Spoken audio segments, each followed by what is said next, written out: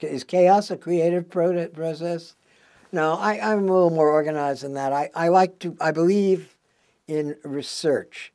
I believe that a new building assignment,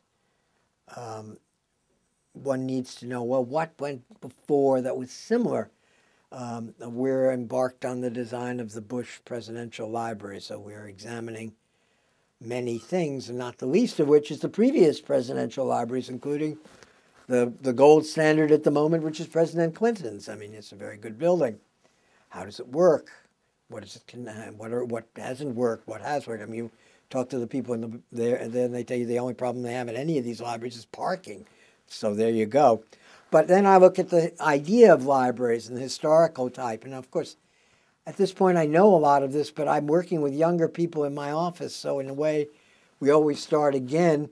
So I want to bring them along in the discourse to the point where, somewhere near where I am thinking. And research might also involve, well, having to do with the site and how you get there and the problems of the site. But research can also take you into possibly looking at new materials or techniques of assemblage that might be appropriate in this building.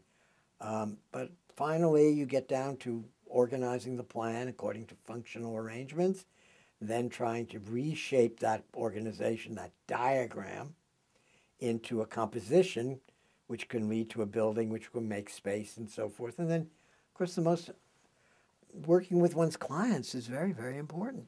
You have to talk to them. Clients have real ideas, you know.